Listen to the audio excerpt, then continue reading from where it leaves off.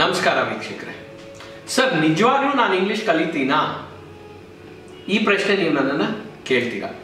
ಮುಂಚೆನೇ ನಾನು ನಿಮಗೆ ತೋರಿಸಿದ್ದೀನಿ, ನಾನು ಇಂಗ್ಲಿಷ್ ಕಲಿತೀನಾ ಅನ್ನೋ ಪ್ರಶ್ನೆನೇ ತಪ್ಪು. ನಾನು ಇಂಗ್ಲಿಷ್ ಎಷ್ಟು ಬೇಗ ಕಲಿತೀನಿ, ಎಷ್ಟು ಚೆನ್ನಾಗಿ ಕಲಿತೀನಿ, ಅದು ಇಂಪಾರ್ಟೆಂಟ್. ಇವಾಗ ನಮ್ಮ ಮೆಥಡಲ್ಲಿ ಯಾವ ರೀತಿ ನಾವು ಇಂಗ್ಲಿಷ್ ತೋರಿಸ್ಕೊಡ್ತೀವಿ ಅನ್ನೋದನ್ನು ನಾನು ಈ ಎಪಿಸೋಡಲ್ಲಿ ಬ್ರೀಫ್ ಆಗಿ ಹೇಳ್ತೀನಿ. ನಿಮಗಾಗಲೇ ಇಂಗ್ಲಿಷ್ ಬರುತ್ತೆ, ಆದರೆ ನಿಮ್ಮ ಪ್ರಕಾರ ಇಲ್ಲ ಸರ್ ನಂಗೆ ಜಾಸ್ತಿ ಬರಲ್ಲ ಅಂತೀರಾ. ಆದರೆ ರಿಯಾಲಿಟಿ ಏನಂದರೆ ನಿಮಗೆ 80%, 50% ಇಂಗ್ಲಿಷ್ ಅಂತೂ ಮಿನಿಮಮ್ ಬರುತ್ತೆ ಬಿಡ್ರಿ. ಹೇಗೆ ಅಂತ ಹೇಳ್ತೀರಾ? ಬೇರೆಯವ್ರು ಮಾತಾಡಿದ್ರೆ ನಿಮ್ಗೆ ಅರ್ಥ ಆಗತ್ತೆ.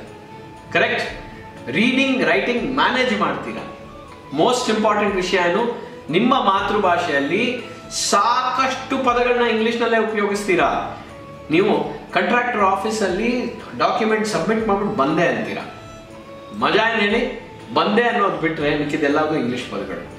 ನಾನು ನಿಮಗೆ ಇಂಗ್ಲೀಷ್ ತೋರಿಸ್ಕೊಡ್ಬೇಕು ಅಂದರೆ ಅದನ್ನು ಇಂಗ್ಲೀಷ್ನಲ್ಲಿ ಸೆಂಟೆನ್ಸ್ ಫಾರ್ಮೇಷನ್ ಮೂಲಕ ಯಾವ ಥರ ಪ್ರೆಸೆಂಟ್ ಮಾಡೋದು ಅದು ತೋರಿಸ್ಕೊಡ್ಬೇಕು ಅಷ್ಟೇ. ದೊಡ್ಡ ವಿಷಯ ಏನಿಲ್ಲ. I submitted the documents in the contractors office. Submitted ತೋರಿಸ್ಕೊಡ್ಬೇಕು, the ಅನ್ನೋದು ಹೆಂಗೆ ಉಪಯೋಗಿಸೋದು ಅನ್ನೋದು ತೋರಿಸ್ಕೊಡ್ಬೇಕು ಅಷ್ಟೇ. ಸೊ ರಿಯಾಲಿಟಿ ಏನು ಹೇಳಿ, ನೀವು ಬೇರೆಯವ್ರು ಮಾತಾಡೋದು ಅರ್ಥ ಮಾಡ್ಕೊಳ್ತೀರಾ, ಓದಕ್ಕೆ ಬರೆಯೋಕ್ಕೆ ಮ್ಯಾನೇಜ್ ಮಾಡ್ತಾ ಇದ್ದೀರಾ, ಜೊತೆಗೆ ಶಾರ್ಟ್ ಸಿಂಪಲ್ ಸೆಂಟೆನ್ಸಸ್ ಮಾಡ್ತೀರಾ. ನಿಮ್ಮ ಜೀವನದ ಬಗ್ಗೆ ಒಳ್ಳೆ ರೀತಿ ಬೇರೆಯವ್ರಿಗೆ ಎಲ್ಲ ವಿಷಯಗಳನ್ನು ಇಂಗ್ಲಿಷ್ನಲ್ಲಿ ಹೇಳೋದನ್ನ ಅಭ್ಯಾಸ ಮಾಡ್ಕೊಂಡ್ಬಿಟ್ಟಿದ್ದೀರಾ, ಚೆನ್ನಾಗಿ ಪ್ರಾಕ್ಟೀಸ್ ಮಾಡ್ಬಿಟ್ಟಿದ್ದೀರಾ. ಪ್ಲಸ್ ನಿಮಗೆ ನಿಮ್ಮ ಬಗ್ಗೆ ಏನು ಮಾತಾಡಬೇಕು ಅನ್ನೋದು ಚೆನ್ನಾಗೇ ಗೊತ್ತಿದೆ. ಸೊ ಈಗ ಎಲ್ಲಿ ಬರ್ತಾ ಇದ್ದೀವಿ? ನಿಮಗೆ 80% ಅಭ್ಯಾಸ ಇದೆ. ಒಂದು ಭಾಷೆನ ನಾವು 5 ರೀತಿ ಉಪಯೋಗಿಸ್ತೀವಿ. V read and right, we understand and other speak, we make short simple sentences, ಹಾಗೂವೆ we use a lot of words. ನಿಮಗೆ ಇಂಗ್ಲೀಷ್ನಲ್ಲಿ 5 ಲಕ್ಷದಲ್ಲಿ 6 ಲಕ್ಷ ಇಂಗ್ಲೀಷ್ ಪದಗಳಿದೆ. ಅದರಲ್ಲಿ 25-50 ಸಾವಿರ ಪದಗಳು ಆರಾಮಾಗಿ ಬರುತ್ತೆ ನಿಮಗೆ. ಆ ಪದಗಳು ನಿಮಗೆ ಕನ್ನಡದಲ್ಲಿ ಬರಲ್ಲ, ಆದರೆ ಇಂಗ್ಲೀಷ್ನಲ್ಲಿ ಚೆನ್ನಾಗಿ ಬರುತ್ತೆ. ಮೋಸ್ಟ್ ಇಂಪಾರ್ಟೆಂಟ್ 80% ಬಂತ. ಲಾಸ್ಟ್ ವಿಷಯ ಏನು ಹೇಳಿ? ಲಾಸ್ಟ್ ವಿಷಯ ಮಾತಾಡೋದು. ಎಷ್ಟೋ ಜನ ನನ್ನಲ್ಲಿ ಬಂದು ಹೇಳ್ತಾರೆ, ಸರ್ ನನಗೆ ಇಂಗ್ಲೀಷು ಬರುತ್ತೆ ಸರ್, ನನಗೆ ಕೆಲಸ ಮಾಡ್ತಾ ಇದ್ದೀನಿ, I am working in an atmosphere of English, ಆದರೆ ಏನೋ ಗೊತ್ತಾಗ್ತಿಲ್ಲ ಅಂತ. 3 ವಿಷಯ ಹೇಳ್ತೀನಿ ಕೇಳಿ. ಒಂದು, you are not able to add value to your words. ನೀವು ನಿಮ್ಮ ಮದರ್ ಟಂಗಲ್ಲಿ ಮಾತಾಡಿದಾಗ, ಕನ್ನಡದಲ್ಲಿ ಮಾತಾಡಿದಾಗ ಸಖತ್ತಾಗಿ ಮಾತಾಡ್ತೀರಾ, ನಿಮ್ಮ ಪದಗಳಿಗೆ ವ್ಯಾಲ್ಯೂ ಇದೆ. ನಾನು ಕೇಳ್ತೀನಿ, would you mind giving me a glass of water ಅಂತ. ಕನ್ನಡದಲ್ಲಿ ಕೇಳಿದ್ರೆ ನೀವು ಧಾರಾಳವಾಗಿ ತಗೊಳ್ಳಿ ಸರ್, ಅದಕ್ಕೇನಂತೆ ಅಂತೀರಾ. ಇಂಗ್ಲೀಷ್ನಲ್ಲಿ ಕೇಳಿದಾಗ you are not able to add that value, yes sir ಅಂತ ಹೇಳ್ಬಿಟ್ಟು ನೀರು ತಂದು ಕೊಡ್ತೀರಾ. ಅದು ಧಾರಾಳವಾಗಿ ತಗೊಳ್ಳಿ, ಅದು ನನಗೆ ಕನ್ವೆ ಆಗ್ತಿಲ್ಲ. ಒಂದು. ಎರಡನೇ ವಿಷಯ ಏನಂದ್ರೆ ಎಕ್ಸ್ಪ್ರೆಸಿವ್ ಆಗಿ ಮಾತಾಡ್ತಿಲ್ಲ ನೀವು. ಕನ್ನಡದಲ್ಲಿ ಬರಲ್ಲ ಕಣ ಅಂತೀರಾ, ಇಂಗ್ಲೀಷ್ನಲ್ಲಿ ವಾಟ್ ಹ್ಯಾಪನ್ ಅಂದ್ರೆ ಸರ್ ಐ ವಾಂಟ್ ಕಮ್ ಅಂತ ನೀವು ಎಕ್ಸ್ಪ್ರೆಸಿವ್ ಆಗಿ ಹೇಳ್ಬೇಕು.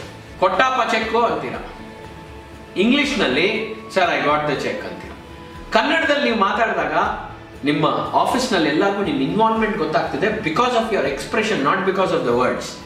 ಆದರೆ ಇಂಗ್ಲೀಷ್ನಲ್ಲಿ ಏನೇ ಇವನಿಗೆ ಕೆಲಸದ ಬಗ್ಗೆ ಕಾಳಜಿನೇ ಇಲ್ಲ, ಇಂಟ್ರೆಸ್ಟೇ ಇಲ್ಲ ಅಂತ. ಯಾಕೆ ಅಂದರೆ ಇವ್ನು ಮಾತಾಡಲ್ಲಪ್ಪ ಅಂತಾರೆ.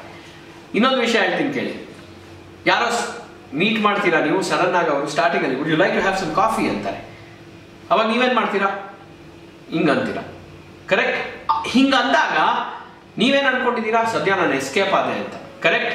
ನೀವೆಲ್ಲರೂ ಇಂಗ್ಲೀಷ್ ಮಾತಾಡ್ಬೇಕಾದ್ರೆ ಎಸ್ಕೇಪ್ ರೂಟ್ ಹುಡುಕ್ತಾ ಇದ್ದೀರಾ ಅಷ್ಟೇ. ಬಟ್ ರಿಯಾಲಿಟಿ ಏನಂದ್ರೆ ಇದರಿಂದ ಅವ್ರಿಗೊಂದು ಇಂಪ್ರೆಷನ್ ಬರುತ್ತೆ, ಇವ್ರು ತುಂಬ ರೂಡ್, ಇವ್ರು ತುಂಬ ಆರೋಗ್ಯಂಟ್, ನಾನು ಎಷ್ಟು ಚೆನ್ನಾಗಿ ಇವ್ರಿಗೆ would you like to have coffee ಅಂದೆ, ಇವ್ರೇನು ಮಾತಾಡಲಿಲ್ಲ, ಒಂದು ಪದ ಉಪಯೋಗಿಸ್ಲಿಲ್ಲ, ತುಂಬ ರೂಡಾಗಿ ತಲೆ ಅಲ್ಲಾಡಿಸ್ಬಿಟ್ರು ಅಂತಾರೆ. ಜೊತೆಗೆ ಅಷ್ಟೇ ಅಲ್ಲ, ಥ್ಯಾಂಕ್ಸ್ ಕೂಡ ಹೇಳಲಿಲ್ಲ. Would you like to have some coffee? Yes sir, thank you, no thanks.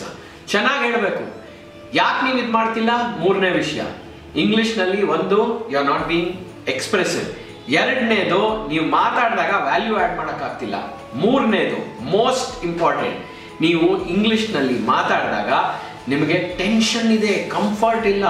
Comfort ಇಲ್ಲದೆ ಇರೋ ಕಾರಣ ನಿಮಗೆ ಬೇರೆಯವ್ರ ಜೊತೆಗೆ ಒಳ್ಳೆ ರೀತಿ you are not able to carry the business forward. ನಮ್ಮ ಕ್ಲಾಸ್ನಲ್ಲಿ ನಾವೇನು ಮಾಡ್ತೀವಿ? ನಮ್ಮ ಕ್ಲಾಸ್ನಲ್ಲಿ ನಾವು ನಿಮಗೆ ಸಿಂಪಲ್ ಆಗಿ ಒಳ್ಳೆ ರೀತಿಯಲ್ಲಿ ಇಗ್ನೋರೆನ್ಸ್ ಇಂದ ಇಂಟೆಲಿಜೆನ್ಸ್ಗೆ ಕರ್ಕೊಂಡು ಹೋಗ್ತೀವಿ. ನಿಮ್ಗೆ ಎಲ್ಲೆಲ್ಲಿ ಇಗ್ನೋರೆನ್ಸ್ ಇದೆಯೋ ಅದನ್ನು ನಾವು ಇಂಟೆಲಿಜೆನ್ಸ್ಗೆ ಕನ್ವರ್ಟ್ ಮಾಡ್ತೀವಿ. ಈಗ ನೋಡಿ, 2 ನಿಮಿಷದಲ್ಲಿ ನಿಮ್ಗಾಗಲೇ ಗೊತ್ತಾಗ್ಬಿಡ್ತು, ಸರ್ ಇನ್ಮೇಲಿಂದ ನಾನು ನಿಮ್ಮ ಮನಸ್ಸಿನಲ್ಲಿ ಯೋಚನೆ ಮಾಡ್ಕೊಂಡಿರ್ತೀರಾ, ಸರ್ ಇನ್ಮೇಲಿಂದ ನಾನು ನಾನು ಯಾರೋ ಕಾಫಿಗೆ ಬೇಕಾ ಹಂಗೆ ಹಿಂಗೆ ಕೇಳಿದ್ರೆ ನಾನು no thank you, yes thank you ಚೆನ್ನಾಗಿ ಹೇಳ್ತೀನಿ ಅಂತ. ಅಷ್ಟು ಮಾಡಿ ಸಾಕು. ಈ ಥರ ನಮ್ಮಲ್ಲಿ 1000 ರೂಲ್ಸ್ ಇದೆ. ಆ ರೂಲ್ಸ್ನ ನಿಮಗೆ ಬೇಗ ತೋರಿಸ್ಕೊಡ್ತೀವಿ. ಮಜಾ ಏನಂದರೆ ಈ ರೂಲ್ಸ್ನ ನಾನು ಎಕ್ಸ್ಪ್ಲೇನ್ ಮಾಡೋದು ಬೇಡ. ನಮ್ಮ ಮೆಥಡ್ ಎಷ್ಟು ಸಿಂಪಲ್ ಇದೆ ಅದು ನಿಮ್ಗೆ ಆಗಲೇ ಗೊತ್ತಿದೆ. ಮೈ ಮೆಥಡ್ ಇಸ್ ಲೈಕ್ ವಾಟರ್, ನೀರು ಕುಡ್ದಂಗೆ. ಅದರ ನೀರು ಗ್ಯಾರಂಟಿ ಕುಡಿತಾ ಇರಬೇಕು, ಇಲ್ಲಾಂದರೆ ನಿಮ್ಮ ಆರೋಗ್ಯ ಕೆಡುತ್ತೆ. ನೀರು ಹಾಕ್ತಾ ಇದ್ರೆ ಮರ ಬೆಳೆಯುತ್ತೆ, ಗಿಡ ಬೆಳೆಯುತ್ತೆ, ಬೇರೆ ಏನೂ ಬೇಡ ಅದಕ್ಕೆ. ಬಟ್ ನಾವು ನೀರು ಹಾಕಕ್ಕೆ ಮರ್ತಾಗ ಮನೆಯಲ್ಲಿ ಗಿಡಗಳು ಸಾಯುತ್ತೆ. Correct? My method is very easy. ಆ ಮೆಥಡ್ನ ನೀವು ಸ್ವಲ್ಪ ಪ್ರಾಕ್ಟೀಸ್ ಮಾಡಿದ್ರೆ ಸಾಕು, ನಿಮ್ಮ ಇಂಗ್ಲಿಷ್ ಇಂಪ್ರೂವ್ ಆಗೇ ಆಗುತ್ತೆ.